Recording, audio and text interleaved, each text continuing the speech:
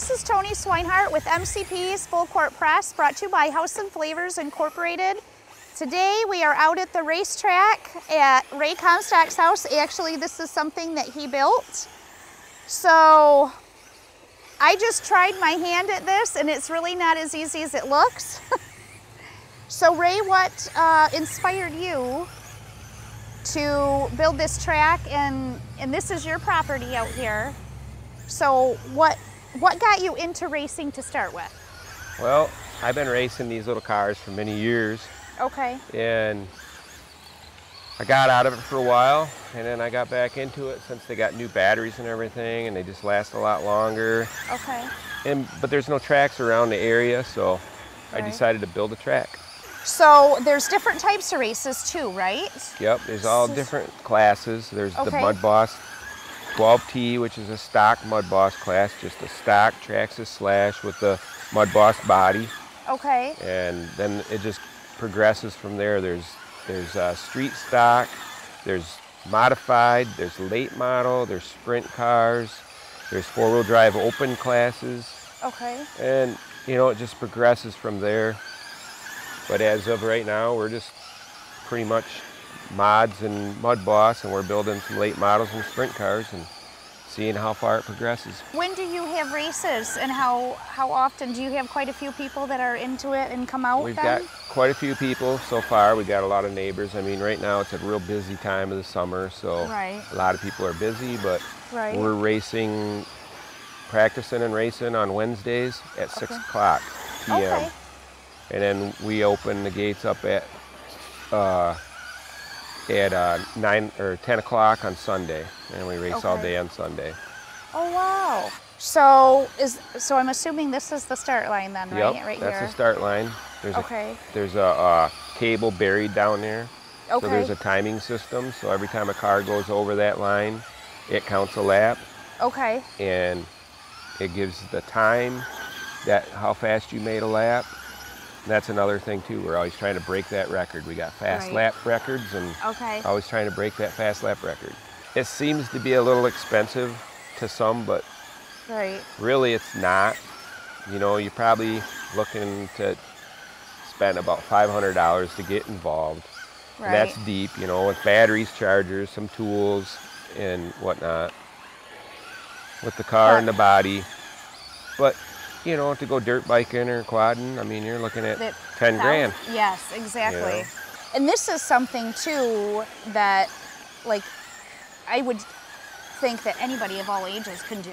Yep. Like from younger kids to in the professional racing and RCs, there's 12-year-olds out there doing it. But now, and then you also have the track that has, and this is the crawler track. This is the crawler course. A start of the crawler course. We're planning on progressing with that. We just build every chance we get. We work on that, and we try to build some more. Okay. And that's not the race cars though. That's more of the four wheels. It's a four-wheel drive class. Okay. A lot of the crawlers, it's a little bit slower. It's better for somebody who doesn't have fast reaction time. Like me. And that's actually competition too. Eventually we're going to try to get into a crawler competition. There's a point system, so every time you have to back up, you lose some points, or if you tip over, you lose points. Okay. If you have to winch out, you lose points. We just got involved a little bit with the drag racing with Weddington Hobbies. They've been doing a little drag racing, so we're trying to get involved in that a little bit. But this is more my passion right here, the circle track. Yeah. The dirt and the crawler stuff. Okay, so when you built this, you know, it's at a slope, obviously, and he was watering it down. Now, do you have to water it down every day? We keep it covered. Okay. We always keep it covered because a covered track's a happy track. It's clay. We form the track, and then we put clay on top, so the clay is only 4 or 5 inches thick all the way around, which gives it a really good hard surface for running on. Okay. And you can see over on the other side of the track where it's drying out, because that's where the sun beats on it all the time. Gotcha. And when it starts to dry out, it gets really slippery. So we like to, you know, wet it down. It keeps a little moisture in the clay itself and helps with the traction. Right, okay. And like on our Wednesday night run, we start at 6 o'clock, there's no sun. So the track actually progressively gets better. You get a lot more traction, and you can actually start getting some really fast laps. As you can see on the clay, if you look on the clay, it almost turns into pavement. Yes. The rubber starts to stick to the clay and basically almost seems like it's asphalt. Well, this is really, really awesome. How long did it take you to build the track and cost? Like about how much? We started building this track, and I'm going to guess that we have probably 3 months involved in it, but that is some 3 really hard, sweaty, hard-working months. Yes. And as far as the cost goes, I tried to, cut costs as much as I could. I went ahead and bought some wood that was on sale in the bargain center, some bent, crooked wood, whatever, some used wood we tried to recycle. I'm a carpenter and my buddy's a carpenter, so we pick up on some recycled stuff, and we built this stand for probably, I don't know, maybe a couple $100, not counting our time. We got a lot of time into it. Right. And I'm gonna have to say we probably got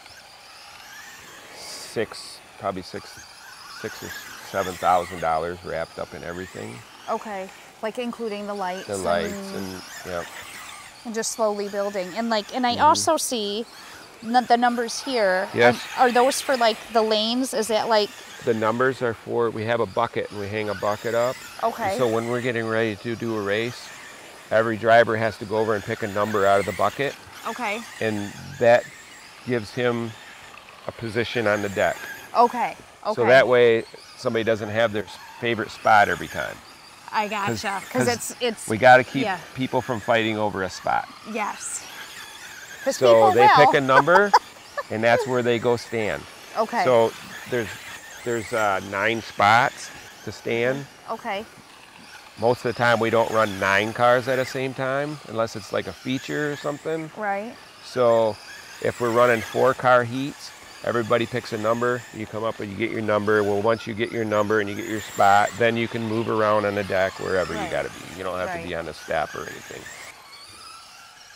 I gotta thank Ludington Hobbies for all their help with all their cars and parts and stuff to keep us going out here. Yeah. They've been real helpful, and they're really nice people, and I think that everybody should go down and pay a visit to Ludington Hobbies because it's a great store. Now, where is that located at? They're down on James Street, right downtown Ludington. Yep, okay. And for more news, go to MasonCountyPress.com.